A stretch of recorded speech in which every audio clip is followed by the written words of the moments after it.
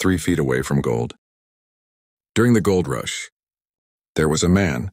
He settled in Colorado.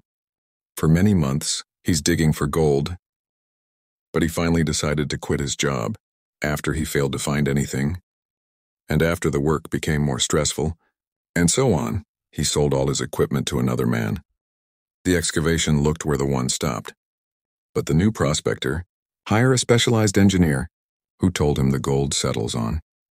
After 3 feet that the old prospector was looking into, the engineer was right. The man found the gold, which means the prospector won. He was 3 feet away. Just about wealth. Lesson learned. When things get harder around you, try to keep going and be patient.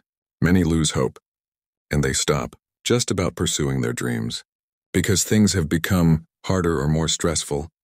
But what these people don't know is that they might be closer to fulfill their dreams than they think. And if they tried a little after, they will surely succeed.